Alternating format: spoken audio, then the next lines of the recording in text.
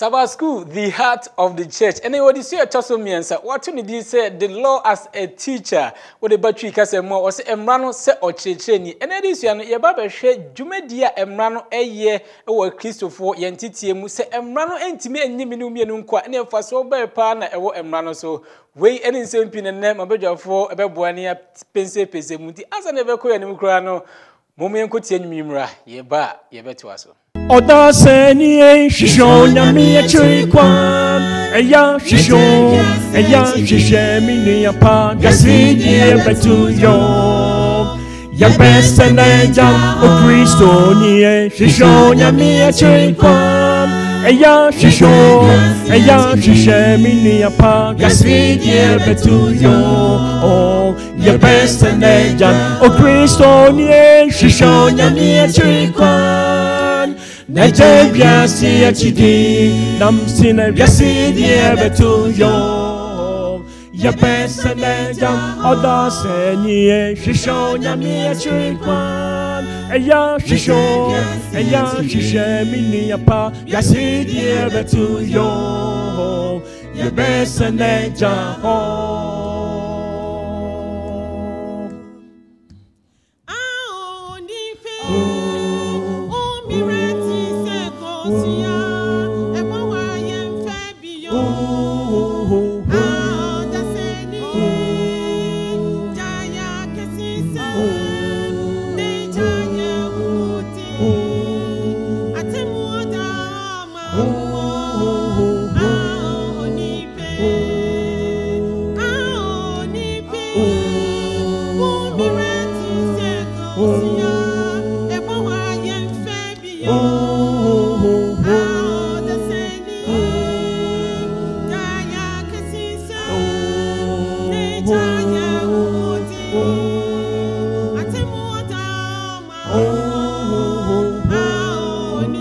Oba again, shishonya mi chikwan. Eya shishemi ni apa gasidi betu yo. Ya besta naita, mami di boy shishonya mi chikwan. Eya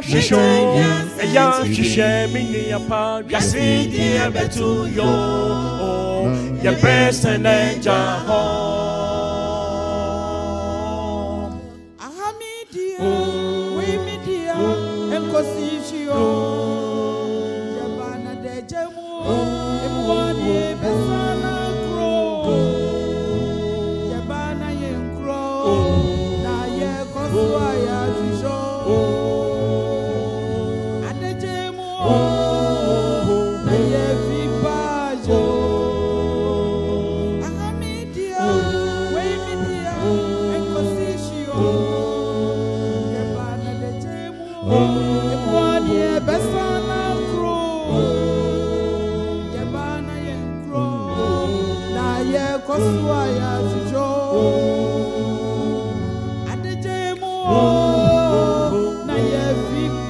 Oba grace ye shishonya mi chikwan eya shishemi ni apa yasidi betu yo ya besta nekta kwajoku siye shishonya mi chikwan eya shishemi ni apa yasidi betu yo ya besta nekta Onipa kasa tomidi nesesi nebose Medi emi cheni wo Au Adam nanam Mesi wo chiri di na hila sa sisu Na waperi da buri Atemu oda homa wo Au onipi Onipa kasa tomidi nesesi nebose Medi emi chen wo Au Adam nanam Mesi wo chiri di na hila sa sisu Na waperi da buri Atemu oda homa wo Au onipa kwesi bua me Shishonya mi chikwan Eya shishemi ni apa Yasidi betu yo ye besaneta o Kristo nie shishonya mi chikwa aya shishonya aya shishe mi yapa yasidi ye betu yo ye besaneta oda senie shishonya mi chikwa aya shishonya aya shisho mi yapa yasidi ye betu yo ye besaneta oda senie shishonya mi chikwa neje yasi echidi nam sine yasi ye betu yo ye besaneta. Yeah, that the family for us or Numa or more Eddie and Maye. Mefasa Kunya and Mother Hope TV Ghana, any 3ABN Ghana, any all other media partners.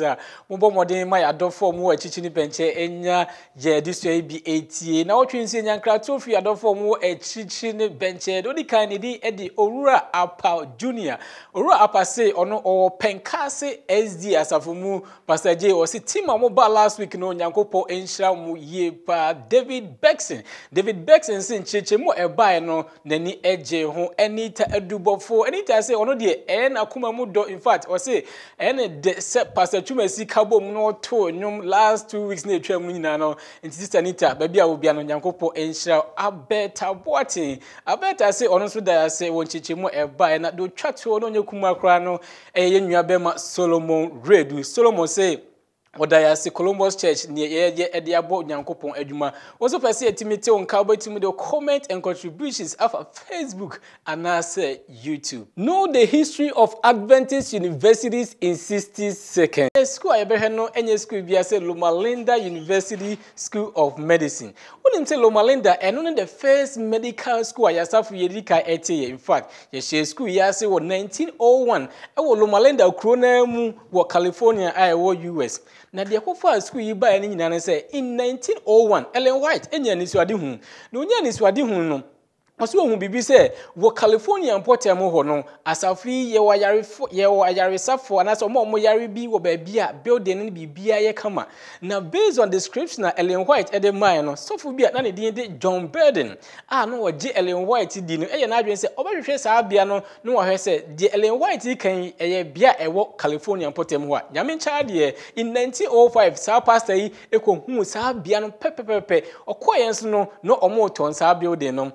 na ebo no modeji $110,000 nanso nyame ncha de nya building for $38,000 Ellen White ko so direct school say nyankopon aye chiche say school emeye school e beteti a doctors ne medical team a be free wiase man nyina abeboa ono nyankopon asafo school changing the din on several occasions. In fact, in 1909 it changed din e dey call College of Medical Evangelists, but wo school no e konanim no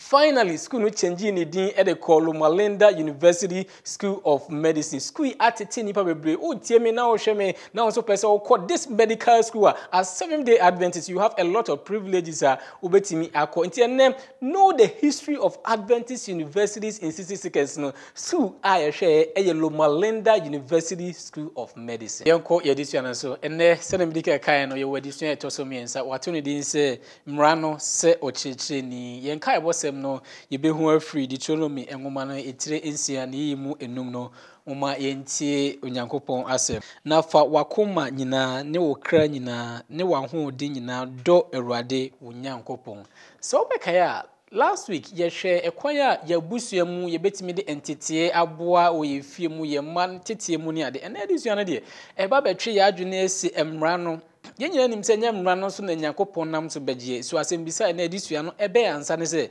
senye mra na begye ene mfaso ben na emra ewo maye titru ewo entitiye mu ene edisua mu so emra no wo ye entitiye mu no dwumadie be pa na emra no so ediwe ene nsempi ne mabedwafo ebeboye na fe ya pense mu ansa na ebekọ ya nim kura no mmamenyi mabedwafo a ene ombeboye na ye de edisua no aba Pastor Chumasi ewa ha obeboa ye afenso eye owura John Asamoah enso ewa ha bi ene ode nimdie ba beboa ye owura Kwesi Sapon dodo na friend Bishop ono nso wa ha ene obeboa ye bi afi Elder Kwabena Ochre enso ewa ha ana do twato no nyekuma kra no Abigail Nuro enso ewa ha obeboa ye ansa ne beko anim kwa no memma opani Asamoah bompae amaye Inyankopon yeda wase enenso bio ama yakonya yesrawo na ama nkonkron abeka ye ho ebreti sey mu obedi enim obeboaye ona modo so afa yimu acheche enadisuan ase Amen. yesrawo na ide tifo a eti adisuan bi na so ahye wonsa ona modo so ama ye na anyamu chefa ebra adisuan be kori weye yeda wase we Yesu din wadumti amen. Amen. Ewusa for me mama akwaba Yeah. Asofo. Yebeko yedisuans kakra say you will lesson 3 No cre pastor. Na ye be ya we na ade na ebe ye ya no. That time so na ye de. Na ye de pastor. I remember say na me go school no. Ye kire ade a ya na me hu ne ye. Iwie na so hwe ni twema fe no mate ade na say. I hope say we anya sa. That is true, but the people catch up with you late. All right. Yebeko yedisuans na pastor ene edisuan no ene obi a owura Asamoah strong last week so be share ye ebusia how I be fast what it but not the lesson 3 no say mra pastor antitie mu nzo no ye hia mra bia ho sa. Well, pastor, we are right. No cre na woka no. Wonyankopon edi ka cheche lesson 1 no. Ono ana na eye checherefo. Ye ba adesua tosumie no. Asede na aba awofo so. Ne de no enye se ye beye emra nimfo ne emra cherefo etese bio farisifo. Nemum no wonyankopon emra ene na ehihye kwan a educate ye etete ye eboa ye no eno ene abudwafo ede be ma na wonye se bia ye be ye mredu no yerekete se efi na ekro de bia ate adisia na ya de a abudwafo ebe ma pastor ayede na ebe bia nsuso. All right. Ene ye be share additional sequestration de no ede mai se redo onyankopon na wasru no pastor additional be na ho mai. Yo osofo Awurade enhira. Se de additional na otwi nyina ahwefo ne atiefo atifi asem no se mra no se okyrekere eni ana the law as a teacher. Na muma yenhwe onyankopon twede ampo kwame a Debia oni sebio Mose bi ewo yemfimfin a debia obema no afro aba beposo na oba beje ahyede bi ede abreye ono onyankopon no ede ne mra ne nhihye na hyede amayen se enye entity yen nye se ebekuyen nemum ema yentimi enye susudua bi a debia ebe kire ye kwan. Kwesiara ne de no atifi asem no ese to love and to fear God. Redo onyankopon na wasuro no. Na buziafo me kai passe ne Yesusa no. Na ya wofo ya maame ne ya papa no ekire se the fear of the Lord is the beginning of wisdom. Nyansa emfrase ene yeho suro. Na adisua nyina no kwesiara ne de no ejina Deuteronomy ana Mose ngoma a etoso enum munim se kasa Deuteronomy no asechene repetition na second law ana the law adentra eyebra Mose edi Israel man anim emfie aduanan ewo esare so na abrofo se eye ne swan song ninyum a etwato a oto na oni Israel man edi enkra di ne we munsem ye onyankopon edema no na ono so wode ama Israel na ene ebi aba beto ye ndi ye behwe die okafa onyankopon emra ho kwan a ebusua na efie yemfa so entity ye ne aye ho ene yema ene yebusua na ama yenam onyankopon emra so a amya anye farisifo nemu amya ye nipa sɛ biɛsɛ law abiding citizens a asommerɛ ene ositie no de ebetumi ayama patcho moma yenhwe Mose nguma a etoso enum Deuteronomy eti aduasa baako enchichemu enkono ekusi dumiensa test baako pe ɛhɔ a na ne nyina gyina ɔse na Mose tworo emra yi ya eye onyame enum ensem mo se efri Deuteronomy eti baako ebesi aduasa baako ene aduasa mienu no wati bibia mu onyankopɔn mra onyankopɔn ahyɛdeɛ onyankopɔn asɛm ndi sene ebeye ade eda ho da bia no o twroe na ode ma asofo no lewi ma a woso awurade apam adaka no ni Israel mpanyimfo nyina na Mose hye won se bre bia dura wo mo adechiafe a afahye no mu no asese na pɔna mu no Israel nyina aba erebepie awurade onyankopɔn animfa ko o kyerɛkyerɛ no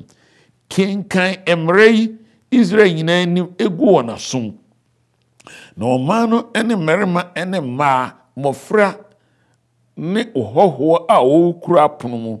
edwa na ontie na onsua ensuro awurade onyankopɔn na ɔhwɛ emrei mu ensem nyinaa eni so abuziafo yɛsom onyankopɔn a wɔyɛ onyame a adesua no se wɔyɛ a long-suffering educator, and he teaches and repeats and sends his prophets messages that will help us. Mose unyankopɔn enam na koa Mose mu ede unyankopɔn emransem ama ɔman no. Adesua no se enye yen kyerɛkyerɛfo enkyerɛkyerɛ wo enemy bre biara ebefa onyame asem onyankopɔn pese yemfa nasem ne mrai enkyerɛkyerɛ ye ho emfa enkyerɛkyerɛ ye ma omo ehu so obi edi onyankopɔn emra so a mrana ankasa de tumi enim nemu aba a ebefiri mu a eye ositie no eyi wo firi amaniem ema wonya nhira ema wonya ahotɔ na ede asomdwie na ebrewo onyankopɔn a wode ne mra no amaye no wopese wose yehwe nchemu aduasa nchemu edumie no wose mma mofra ahoho ewo yekrum na eni apono mu yensua ensuro awurade nyankopɔn na yehwe ne mra nsem nyina eni so na nchemu du yansanse na won ma a wonim no entie na wonsua ensuro awurade mu nyankopɔn na a mo de te asase mo retwa Jordan akoso akodi so no enyina uzianfo wan ben ye befa so ebesuro nyankopɔn se ebedi ne mra nsem so se ebedi na hyede so se ebeye ositie na adesua ne se de oye ositie no wono ena onyankopɔn so ehyira no na emma eyina efri kasatenten ene ohaw ene amaniem enti se onipa edi onyame emra so a ede longevity na man kwatenten ede asumdwie ema efie ye kama ema womma ene womo a wono motie no da bia na womo enyantetie pa se onyame asem no eka de eseyo ne de ensese yenyo ekyerɛ papa na san kyerɛ bɔne na emayehu se me yewe ya sei ena ebetumi ana sei na betu on se obi esuro ne papa ye ofie obi esuro ne papa na ohunu a na ne ho popo a emma suro no emfira komam ne won se ye hunu se wono ena ode die hia ne bibia ema ye ne a ema ede obuo suro ene odo ema no na eno ena onyankopɔn pese yeni emraso na yensuro no na awieye no ede enhyira ebema pastor osiana ne de no na sɛdeɛ adesua no ɛteɛ ɛno no. Pastor, me da say e won chechemu a wo de amaye na me question me bisa ne say wo hwɛ the kind of group Moses say omo make sure so omo educate omo no. Wo hwɛ range a Moses FI a wo say mema ema ana obo enkra ana obo alien ahoho ansa na chiko sa bebo mofra no so bio. Me question is say ye pastor e famra fo e kwan ben so ana yenso ye betimi afa so ye brezo educate sa group yi e wo this 21st century kwan best no ye betimi afa say onyankopon ama ya kwankyere no. Okay,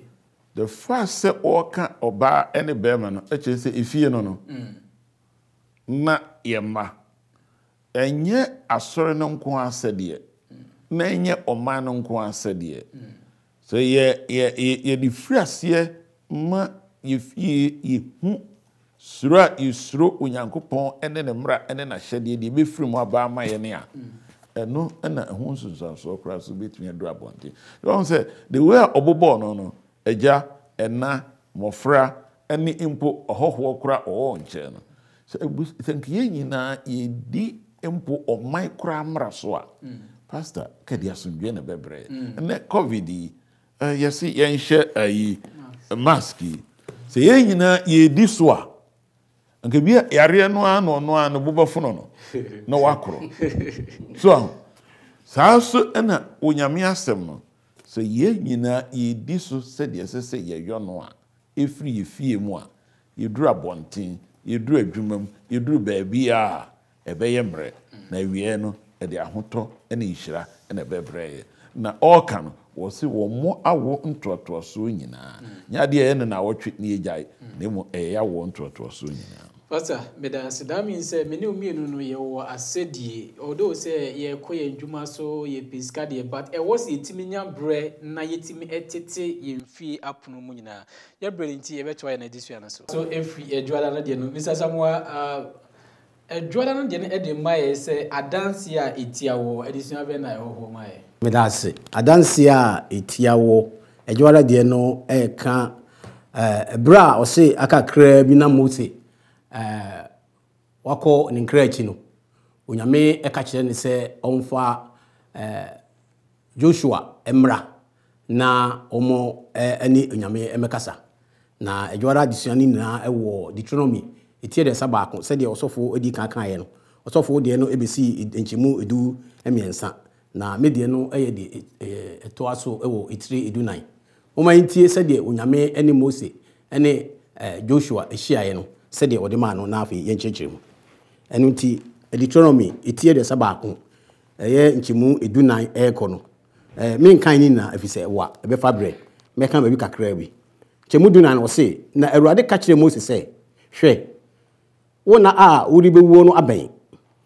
fre Joshua bra na mo megina ntomadan no mu na menhye mo emra na Moses ene Joshua ba begina ehyaye ntomadan no mu ye to aso ewo nhyemu eye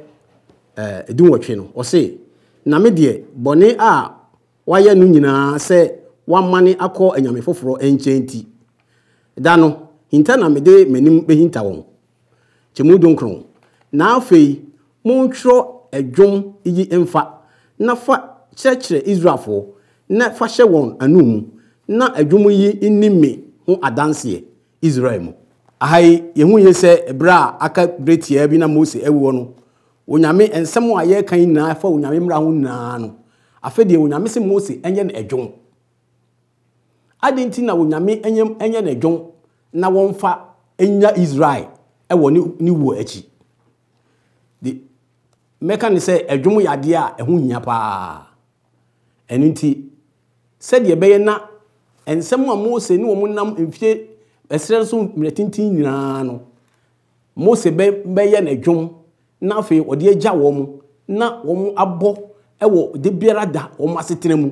na made onyame ede ma Mose de ma wo no o makai de bia ewo asetena mu enunti aha ye hu ni se no kwasem ni na adwom so ho ye den ehia pa yi na me de me dwene ho na me ebusa se ebre ti se mu onyame ma Mose se ne nsem wa se odi gya ne man onye na adwom ema wo mu dia ɛna yɛn so yɛwie bire hu yɛ sɛ adwuma yɛ dɛn ɛho hia efi sɛ yɛwɔ fie no na yɛbu sɛ ho sɛ adwuma bɛn ɛna yɛ taabo yɛma wɔ hɔ abusua wɔ hɔ anuanom wɔ hɔ ensɛm a ɛyɛ onyame asɛm anaasɛ onyame ho dwom bɛn na de biara da yɛbɔ yɛkaa mu adwuma bɛn ɛna yɛ ne taabo yɛfie adwuma bɛn ne yɛ taabo ɛkyerɛ sɛ onyame ho nsɛm a yɛsua nyinaa no empedodo a yɛbɛtie ɛho dwom bibre no ɛboa ama nsɛm no yɛdɛn ɛka yɛ akoma mu na yɛbɛbɔ de sɛ yɛde nsɛm so bɛyɛdɛn ɛbɛyɛ adwuma ɛno nti mɛka ne sɛ yɛnhwɛ yɛ hymns ɛberɛ koraa a wɔwerɛ ahoɔ na w'ani da so asa no ɛnwom bi wɔ hɔ mu a na hymn bi wɔ hɔ mu a wokae na woto a ɛboa paa ade baako a mɛsa ka ho asɛm ne sɛ nokwasɛm ni sɛ ɛnwom ɛho hia nti asɔre woba asɔre koraa ne sɛ asɛm wa preacher no bɛka no ɛnta nka wotirim sɛ ada no nnwom a yɛbɛyɛ dɛn yɛbɛto hɔ ɛkyerɛ sɛ nnwom yɛ dɛn ɛwɔ tumi nnwom ho hia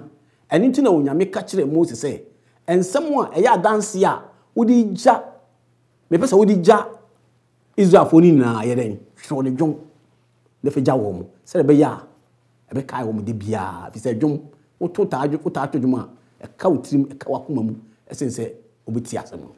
ɛno nti na ahayi deɛ adwara deɛ na wɔpɛ sɛ ɔsɛ adanseɛ a ɛtia wɔ no adanseɛ no a onyame ka ho asɛm no ɛnɛ deɛ ɔsɛ Mose wɔnyɛ n'adwom na wɔmfa gya Pani medawase ɛyɛ paa na it's very interesting believe the pastor Twumasi ɛbɛka ho deɛ bebrebe wɔ madwene sɛ Nyankopɔn say upon the teachings nyinaa safa bi yɛ nnwom yes pastor why well pastor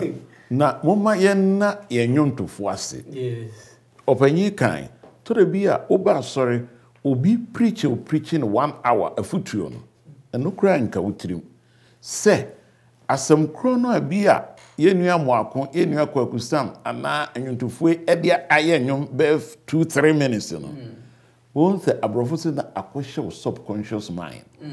wadwe na kyiri hɔ baabi emfie bɛ apem kura na woda so ɛkae we so ɛkyerɛ yɛn sɛ wo education ana yɛn titie mu no enwum a yɛbɔ no wɔ yɛkae enwum a yɛbɔ no wɔ fie sebio with the reggae music ɛna ɛne wo mba no ɛde to hɔ giving me potato giving me banana giving me potato hey baby Emma o mano enya entity nemo no ye tukwa ko nyum no kwa ese ye ne ye tukwan na mo amodo nyame wo Nyankopon se ade no kra fa bi so eye nyum na fa kyerɛkyerɛ wo ma no nyame wa kwan dɔso wo hu se enne de me ma preach no obi ɔkyena obi enkai but enyum a yenua amoako eyoye ana bena clovo eyeye ewo even dark ages to say Jesus the very thought of you yesu ho adwenkuto no the time of dark ages ya to aba be seen there onyankopo yenyansafo se wodi nemu we ekyerɛkyerɛ wo ma emra ene nasem homeda ho asem ene ayi no fa bi eye enyom ya eye enyompa na nye sebio enyombone na wo yesa ebeka wo ne omanyina amadu pastor obimfo bi say enyom enkwane ade a it does not ask permission before it enters your brain. Amen. So now we say read you be the idea to say read ya wo pa na wo read but so wo twam na say e bonu bi a wo need to control wo pe wo bobebra wa adwene no kre ama wati enti enyom kwan ade a musa permission eno nti na pastor we need to be very careful of enyom a yebo ewo ye nchen ye mfie mu and it's very important. I think say Yankopon they say Nkasa Yankopon play very smart. What was smart that because a good strategy. What is pastor? Hebrew alphabet, any Greek alphabet here. Uko school me mo me say. I dey use you be the alphabet one. But when him say, pastor, I brought the bayan you sisi na account. No crepa. And unti no I think say yensua sa na yemwa ne yenkyerɛkyerɛ yema no yema omo yenkyerɛ omo gospel songs hymns no na dabi bia onam school mu o papa bia wawu agya no ho na wo kae sɛ wo kyerɛ no God will take care of you. Ebe kaino na afi be man de no. Amen. You better why this year so. Bishop ne edawoche mmo akwaba. Yeah, eja osofo. Na nyame ko say. Nyamiado. The radio say. You be call this year so. Brother de no e dey my say bishop or say that you may prosper and I say na wo bedi ye. Edition be na wo my bishop. Na wo bedi ye. Ye die ye kan ye die ho asem a ye nipa nde aya adwene kosi wona wo sika owaja pade esi nipa ne sika semo ye ye no nko a na ya adwene se eye yedie ti wiase fam de sa na yedie no etie na ye no nti no ye mudodo na ya na ye pese ye ma ye sesafo no yedie a ewo wiase m no ekwan e fa so de ba no betimi a ye se nipa no asua nwoma na aboa no amana die ana se enipa no abusua japade bi ana se wunyade bi a ne na se na jabi awudi agya no no na wabeto na ye no so aboa no ana se yedie no betimi a ye se obi na aboa no wasetena mu na amana duru sa mpempen so no ye no ni yedie a wiase fam no yenim na ye banyame mu nso a etesɛn Edia na di yedie eba ewo nyame mu. Yanu nti yenhwe Yoshua nwoma no. Etire ba ko chichemu nson ene nwotwe. Asem bi wo ho. Yentie nyame asem. Oho ara ena enye den. Na ye nampa na hwe di mra a mehye mako Mose ni nyina so. Mfiri wo nko nifa ana benkum. Ade wo bekro nyina wadi yie. Ye hia mene de wobekro nyina waye dai wadi yie enti ya hai from nyame asemu ye hwe nyame asemu a ade adi yedie ba pa nyame mra se ye hwe na de nyame aka nyina ye sitie ne de aye adwuma no adi yedie kese eba nipa asetenem ene ene ebebusa se yedie no se na sitie eye se ye nya sika ye nya hunyade Ohwe yedie nyame asem de bana enye sika enye hunyade enye saade anka meka sa kristofo nyina ye nyina ya defo but nyame asem ana mara no sudie no yedie de bano die di kan eye asundue de toso mienu eye nigye de toso miensa eye hoto Enan no esa bon kwan ma ye dan kwan. No kwasem ni se wo hwe emra no a nyame ahyehye na wo hwe tresem mu nsem nyina ejina mra no so. Asem bi e wo tresem bia no e ka fa nyame mra edu na wo hyehye de ma Mose no ho. Na emra no si ye yise ye se ye sum nyame ni edi mra no so kra ya setene mu no si edi mra no so a Emaye mpomudene, emaye hoto, emaye nigye, emaye asundue nso. Yanu nti emra no eyade a eboaye wo yasetene. Yanu nti wo hwe amanaman a ewo wiase nyina ese nyame mra no no wo hwe so ede ye wo mra. Yanu nti yasetene mu no oman bia ni wa ososo awudie ene kronobo so ho. Obia woye saade no oni ahoto because ade a waye no enye ne kwan so a but ade ba ko a ewo ho ne se osefo no so aponitiri po se ade adi yedie se bebre me no mienu no wafa kwan bia so se obesia no kwan se de be ya sa yedie no me no mienu ye nsanya dai enka yenu ntu hwe di sem etiri du mienu chichemu du nso a Every pretending no sefo na boni tirimu po se ye ni a yetu ye ho asi wo se ye besum Kristo ye bedi Kristo anamo achi no obefa kwan bia so se emara ne de ye betietia so ye mfa nya adwuma barkai ne hunu se emra no si ye busua e de ye ko haw ene amani hunu mu emra na nyame aye de amaye no si ye busua e de ye ko haw ene amani hunu mu na saa de yɛkɔ daa owuo mu ɛsan sɛ nei sɛ wokɔbɔ koro na wu a saa da nkwa no wayi ho afirim kɔdi awu na awu a da nkwa no wayi ho afirim ɛnɛ yi yɛyɛ kristofoɔ yɛmu bebre na yɛkɔ asɔre yɛ ho pere yɛ but nyame mmara na nkasa no yɛmpɛ sɛ yɛde bɛyɛ adwuma ɛnam sɛ yɛpɛ wiase yɛdie sika ahonyadeɛ but yɛno nso deɛ wanhwɛ yi a wodi nyame asɛm no bɛyɛ dɛ ɛbɛto nkyɛn yɛno nti sika yɛ but hu sɛ nyame mmara no nso yɛ dɛ ɛyɛ adwuma na daa nkwa no wanhwere ɛsiane sɛ mmara no nso bɔ kwan ma yɛ daa nkwa mmara no ɛyɛ adeɛ ho hia bare na binom sɛ mmara no koraa yɛ dɛ atwam mmara no nyɛ adwuma biem bare wokenkae Yakubu etiri mienu chichemu du ekosi du mienu a mmara no nya baako pɛ mmara no ni nyinaa sudie no ɛne ade a ɛde sɛ anigye asundue ahotɔ ɛne dan kwakwan no yɛ dɛ ɛba enti sɛ me di nkono so na mepo baako a ɛte sɛ de ni nyinaa ma yɛ dɛ mapo na mmara no ɛyɛ ade a ɛboa yɛi mmara no yɛ ade a ɛde anigye brɛ yɛi yɛno nti sɛ obi ka sɛ nyame mmara no atwamu a ayɛ na medwene ho a mente aseɛ wokenkan Yohane nwoma no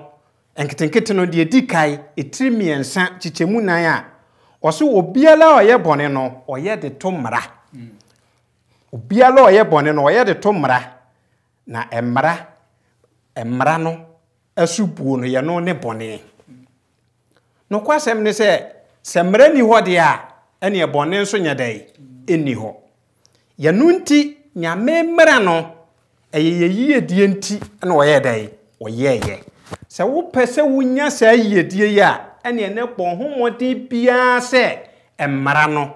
wode bɛyɛ adwuma ɛsiane sɛ yɛno na de saa yiedie no ɛbɛbrɛ yɛn Openi yedase ewo nchechemu a wode ama ye aminim sɛ da wɔkyerɛ wo bibi ɛka ɛfa de openi kan ho that you may prosper because what some may be war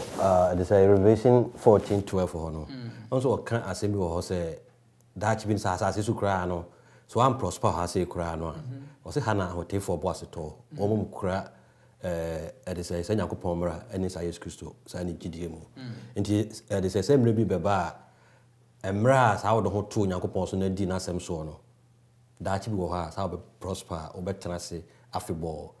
sa wo ha oni amani huna wo famu a e bia odwendwen se ana me de mayesi ana se me se na tome no da chi bi wo ha wa be prosper na hye Onyankopɔn edie Eda me da se ye pra Nyankopɔn ka kire Joshua se odi ne nsɛm nyinaa so ne mmra nsɛm nyinaa so a obe prosper ene no kra unse wo hwe ya setena mu even Ghana na sa abroche US bebia no sɛ woti kro bi mu na sɛ onni kro no so mmra nya ade a won so wani bagye enu nti no ade a ɛbɛboa ye na ɔka nsunsuanso a ɛwɔ bɔne so nsunsuanso a ɛwɔ sɛ untie nsɛm a Bible ne ka mmra ahodo a Bible ne ka na sɛ instructions ahodo a Bible ne ka na sɛ wanti a nsunsuanso no ade bi a wa no wani enje enu nti no sɛ woyɛ nipa bia woyɛ Kristo ni bia na wopɛ sɛ wani gye wasetena mu a in fact wo man a wo mu no ɛsɛ wo de wo man no mmra yɛ adwuma saa nso na woyɛ Kristo ni a na sɛ woyɛ kramoni kra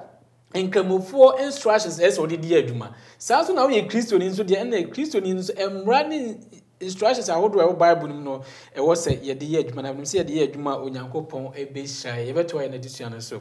ɛda wɔkye yɛbɛto aso every wodie no ɛhɔ wokoada no deɛ no ɛde ma yɛ sɛ ɔsɛ the toils and the struggles of law keepers the toils and the struggles of law keepers wode batwi kasɛm mu a ɔsɛ mmara so difoɔ brɛ ne wɔn apredie ɛda adisua bɛ na wɔ ma medase bebree say the osika no say wo kwara de no emra so difo ebre ene won apredie edu tembi asofo wonti ne mabia se edu tembi a ede say so yo Kristo ni kura edu tembi a no adwene ayo na say ayo hey because Jeremiah 12:1 ebusa Nyankopon say brother me no be di nkomo na say we de menti ase because I didn't know say de bonyefo edi na womo a omo nya de papa no omo ho to womo na ayifo the say Christopher so ebre em say question we ewu bia trim na adesuan enkwawie no ede se be hu se so Onyankopon na bo ade no nim bibia a eba na ne ope so no woye na ne obia no ede se ebebo amwotmenya nkwaje no Onyankopon ebeye so for say bia so wo school kura no me kai se so wo school ebia wo campus usua de udi school rules so we bibia usuro nyame so bi ho hwe a ede se exams no na wo ye de no fail because ede se obi a na ne ko school no ye schoolmate no wo 6 form na sa amre me wo form 3 na SDN ni wo ja sorry because o fail exams we very quiet guy wo mo ehuri ko disco ni adi nyina no wo nkobi abe omo no pass oro ko exams ya no fail wo say o nyame wo ja sorry nyame bi eni ho efi say won tiase say sa no na eduru me bi a omo a omo di Onyankopon asem so no omo prosper ete se nia Joshua ne kan no di Onyankopon asem so ne bibia akoyie pepepe man no sa na sa Hezekiah ete se yankai 2 Chronicles sa breso se matoso mi no eti Edua Saba kon 31 verse 20 and 21 wase na Hezekiah ye sa ara Yuda nyina mu na wo ye nia eye na etene na eye nokre Awurade Nyankopon anim na ne ye a ofri ase Nyankopon fie somu animra nsam mu de hwehwe ni Nyankopon eno enyina ode nakoma enyina ena yeye na esi no yie ntimira sa Hezekiah edi Onyankopon emra nsam so no wose esi no yie so sa na koma akristofo enyina na adesua no ebe kire wose nia ehia pa ene say whatever education venue we are in we must stress the importance of obedience emfa ho in wako school ba bia wako school aduro ani sa wadesua aduro bia no ne ehia ma menum yenu nyina no eye say sa ebe sitie ne etie Onyankopon asem na do can say some people are faithful, some are very faithful, loving and obedient. Obo a odo omo wo de say gidie na fe so omo ye sitie na so disaster strike and I say or how eto omo say ni besi a kire saa ne ma nyina ase na ne me can say ye wo boni wiase enam say ye wo boni wiase no bonsam na e rules saa ne ma nti saa ne ma no ebe happen be du tembi Onyankopon ejai ema no ede eto ye say ya say be hye ne din animonyam ye hwe oman enipa be miensa bi eso a bibi to wo me hu say ede say sa Hezekiah Onyankopon hyira no di ne mrasem so na say nuano miensa ye de odi kai John the Baptist e kan no kre sa Herod na sa o ware wo be friend sa Herodia sa o nua be ma eyere e no say ede say wo kan no kre kire mo say mo onye sa ede say sa bone a wo ye nyina ani o e na sa o ba Herodia sa ne baba ekosa ya sa wakubusa say openity emra ede say John the Baptist odi ni mrasem so wotisre so afesu odi edutume ene han de Nyankopon kan ye bia wo ye nanso so no eduru say sa wo woro na Yesu Kristo no wasase so Yesu Kristo jama no we adintra the first one be kire say sa mreni mu so hwetro mu a na Yohane na nadwuma no no wawie nti wo say nea wo ye bia no Nyankopon eja ma na ye de ekose nea esiko nti eto sa John the Baptist sa so ena sa ye ko second one so a Job so sa enso so no sa obonsam so ekọ Nyankopon anim ekobusa eka se Nyankopon no abo no bai enye sa ade anka nya ade ko bedu achi edu tem bia behind the scene no Nyankopon eto yen so belt se me ba we de onye sa aboni we da to de meja na ma but ne kra de enfansa nka John the Baptist there was they say sa o ma yeko no nanso so no sa Hiob de was ne kra me enfansa nka nanso Onyankopon jae aha no eme hunu se edu tem bia sa wo Kristo ni de eto ye ene amani hunu ye hunu di Nyankopon mna nyina nso nanso so no obonsam bi ebusa no Onyankopon nim se obetimi agina ama no to pese ojae ema sa so hwe ne ba ene o haw no oba na afamu na odi prove kire se ampa udo Onyankopon na third one so eye Paul enso so Paul so amania a ofamu enso ye hwe sa second Corinthians chapter 11 verse 24 no o say in free Saturday 3 ba no o so ye Kristo asomfo me kan say edamom mechini saa obre adwuma ene ebro asuomu efiase da ene ebro suomu ehwe a etra suomu owuo amane a menya no ehunu yemu yudafo nsa no mu obo me ma aduanan a akaso baako imprenum wakame impre imprensa wasimi abo preko mato nsuomu emprensa medi ebunu emu bunumu adechie ni adesaye hase enso no kire nse Paul so na ono yo nipa no osuro Nyankopon no di Nyankopon na so epa na so sa wo hawo nyina eto no ade ntira so Nyankopon adwumam so kire se Nyankopon adwumam ayeye no so no wo hawo ebetimi atoye na so entimi nyina mu no de kan se wo sa bone wiase na so duru me bi Nyankopon agyaye ema eniema bi a wo maye efamu se ya wiase nyina behunu sania saa ne maye na se ne tumi eda esitie edu tambia saa we saa vegetarian udi bibia so kama obi anom jotoa afiri nkura brem wangu cancer anya no but we vegetarian no a udi Onyankopon health udi so no na cancer anya no wawu adentira ni nyina no saa Onyankopon nim de ntia we saa de meka ne se o haw nya manuhunu a Kristofo ye famu ewo mran mu no ye wo classroom ntimira Yesu no saa o haw nyina beba eba saa mom ye nyuntum yenye obedient yenye asutie ema Onyankopon na nim se wo omutumi free mu a daache wo benya ahimutre no yeso so yetimi ye ne saa daache Onyankopon be hirae yeso so yage ahenche ahye na ahye ne din enmunya eda me da na in fact topic we discuss here nyamesum nyina na ade a very difficult in fact say o ye de for example Joshua chapter 1 verse 7 and 8 etwe adwens ekache Joshua wodi mensem nyina so you are going to prosper elder you nipa bebria omu tie Nyankopon instructions na so nema nkoyi na sometimes omu question omu table sanze Nyankopon na sebio na ni efra onhu de ekoso na anase na sebio emuma ontimi nkasa na Nyankopon ni mwe nyina but why is it say sa ne ma nyina ekoso enti ene this one etwe minu mienu adwensi say yes we are saying say you may prosper see tie Nyankopon nsema but a day is coming and as maybe you are even going through now. Say, oh, yeah, the Nyankopon kanyina so nema enkoye. If that is the case, don't worry. Why? Because Bible now so edin send the my Hebrews chapter 11 verse 13 to 16 say, you were the kamfo bi so a almost so far as almost anka asasi so reward. And say, oh, di no kra wo di Nyankopon man sam ne instructions nyina so a.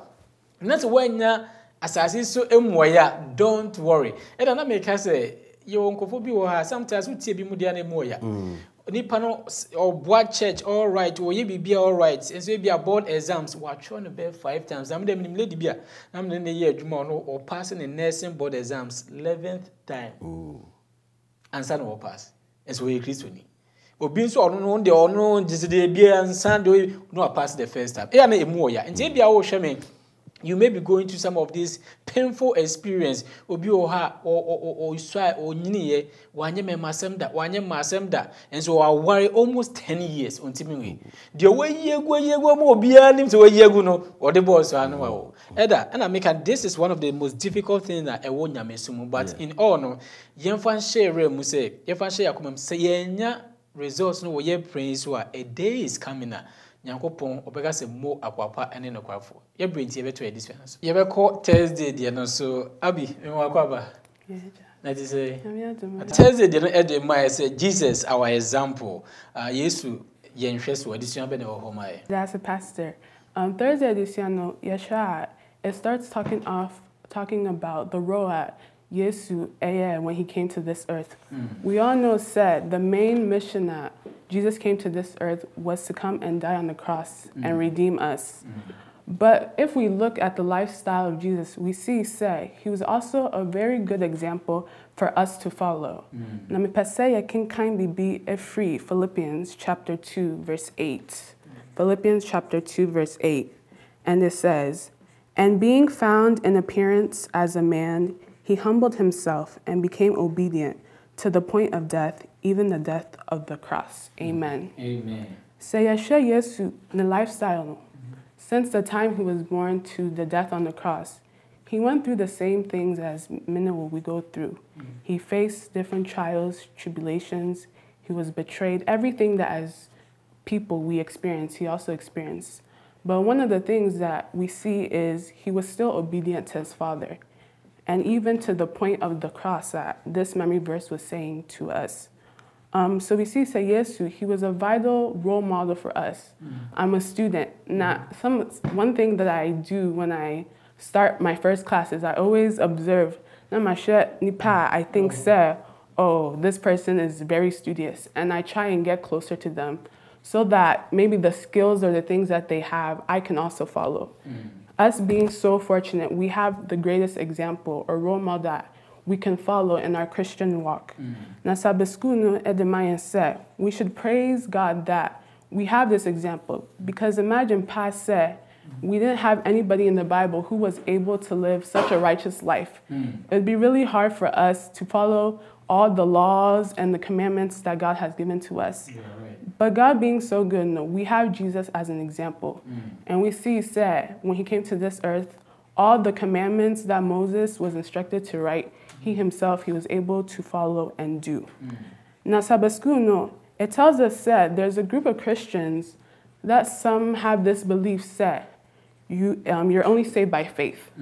But Sabaskuno, the Mayan said, it's also faith and works. You can't just have faith or proclaim that you believe in God, but your life doesn't match what you preach.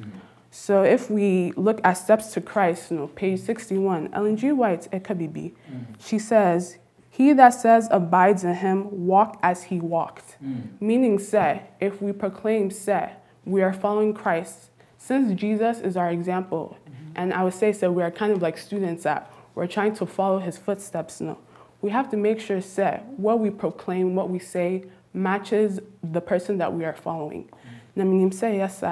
we'll be a blessing to ourselves, not just ourselves, but the people around us.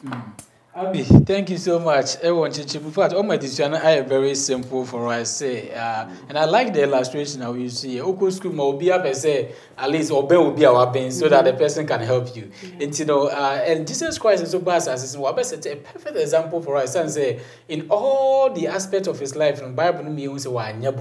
and until we can learn something from him. Minister Pastor Chumesi will be a Pastor Mjiri say, Abi ama adena emo adaho amaye. Na illustration you see, my so men kan ho asem. Me ko school mo. De sebio ne example na enye no. Me ko di akira. Me nso o lazy. Wo onye obi a nani o bon o kentene ne ho a. Sara me so me de be yo. No set me who say nipa we o padusua. O yo bi so ototo ne niam na elsem de me ho ebon. Send a ban in her super, a be ever for him. Yesu and Amay and her super would be Nejan and Branso, what the a juma, na or yes, said ye Abi a kind, oh Philip of Futimiano, or ye a so merempo equity a send you a woo a home. And yet, what a perfect example. Yeah, you were her superbia. Be and one Indian a Jesus Christ. Yes. Asa, me da say pa ha na mbrebe my hon kwan na ye de edition AC fabom no ene ye hwe lesson 3 do what need said the law as a teacher ene edition twe ya adwene asi kwan a emra no betimi aboaye ewo ye ntitie mu kwesada no de no Pastor Chumesi me ye hu se odo emra no yensua yemfa odo nsua na afa ema ye ntimi nso ono Nyankopon san se enhira ewo mu se ye betie na asem na afa nso ye de asem no ebe ma ye memma ne mofra enyina yeto aso me hu se Nyankopon se ensem no betimi aka ye abusua mu ye mfie mu ya nsafo mu a ewo se ye de bi ye nwom na ye de ebi eto enu nti no ewo se ye make sure se wo yemfie mu no enwom a yebo ewo yemfie mu yenka mu no enwom a ebetimi atwen abe Onyankopon afen so yehu se yetie we nyina se de Nyankopon ka kire Joshua no wo se ubediye eno nti yetie ne mransam ne instructions and ne laws na ebema yenso ye diye afi ukwada no de nso me yehu se owom se yetia yebediye but not all the time and say amane sa edusuane me hu say we shouldn't worry nyese bia Nyankopon edeceive ye but we have eternal reward ono Nyankopon wa hyehye ama mene humienu na afen so Thursday no de no abi me hu say say ni bibia ho anase yadwe say is very difficult say bedi Onyankopon mansem so Jesus is our example eno nti no yenhwe no na yensua no na yebeye enkunim defo wonsem a etwato pastor Sami da se bebre na sa Onyankopon emra asem asa ye kan ho asem no so you adwen say wo ni mra no so na abeye ne awopa ye wo consequences e wo ho me de sa president Clinton be example no ye president na sa ne pen so pa na economy na very good do be nyina mu no but boni bia so okoye no White House a wode one oba dai wa ware a sa one oba dai ye friend sa Lewinsky ye impeach no afi sa they say so mu ja no kra no asa o mo ntu na free so no up to now and respecting the view because sa boni no nti boni bia de obe bia ha no wo sa consequences e wo ho nti ne me kan say senia obonsam da wo how afamu bia no enka se sa me Kristo ne we atome atobinom amomawu so say ginam ne nyagidie na obedient, that's the key. Then the Nyankopon be shiraw ama so wedding kunya. Eda wache eda se eyi pa bishop. Na me de me de be twato ne se ye nyina yedie ene ye hwehwe. Na yedie a ye pe no. Ye nsantumi nka no wasase so. Asase so de bone na atwa ye ho ahia. Enti wo ye Kristoni na se wo ye nokwafo a obere.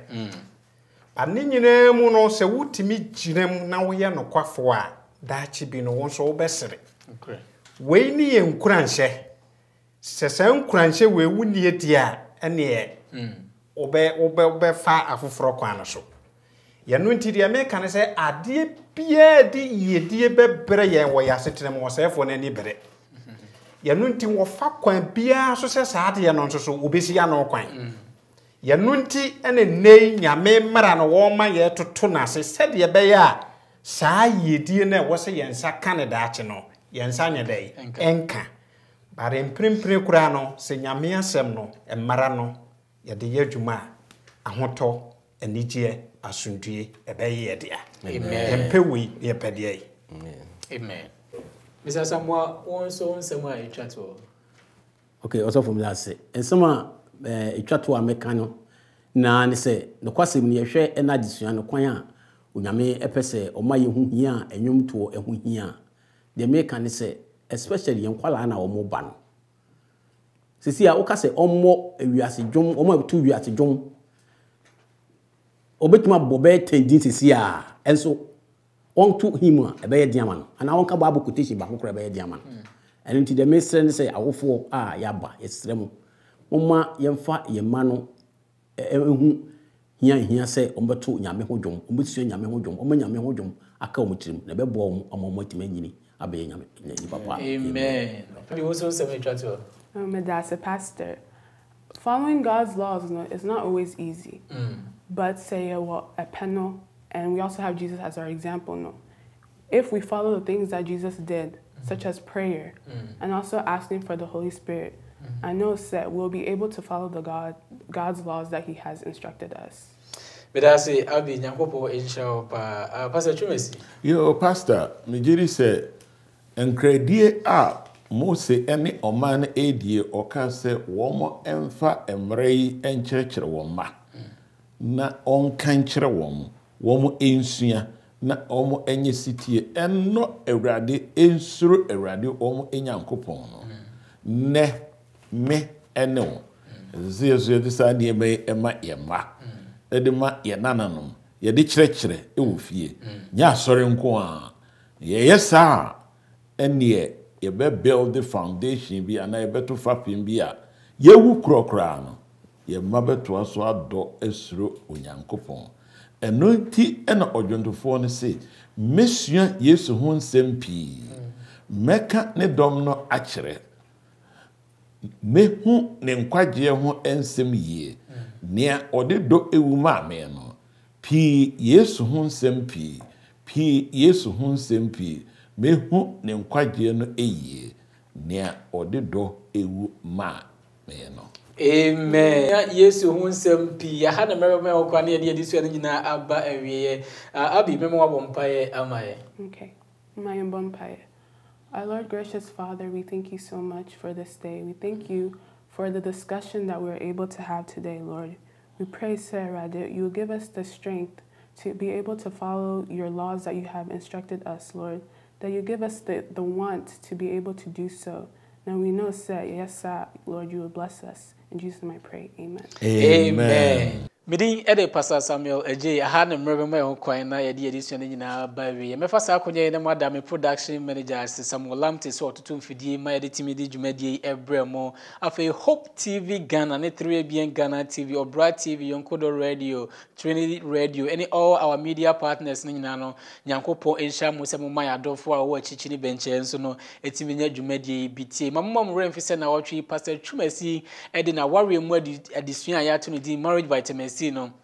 na watching Pastor Chumesi was a drop another powerful see abeboa menu ya warrior ensem Tuesday postcard no so ebeba wonbenya bi na afi wati no adwendwen wa contemplate no wa meditate menim se ebeboa afi so no nyame ya adoma efiade yede let's pray dwumadi no ebeba sundown worship any my story no bomodian se obe share on Facebook and say YouTube ne enu nyina aka bom na afi ye share homeda kwa every Friday yede this nyina eko ewe no se say ene ya last week ye share abusuamu ene ya hwe emra no kwan a betimi aboa wo yentiti mu yakopon boa next week lesson no me say eye krabe he make sure say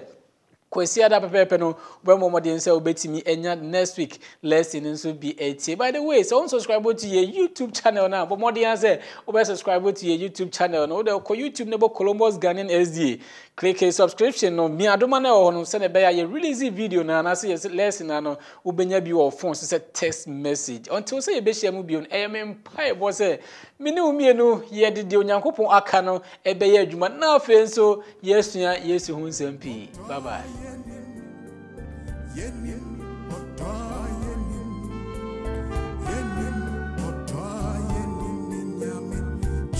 No doy así.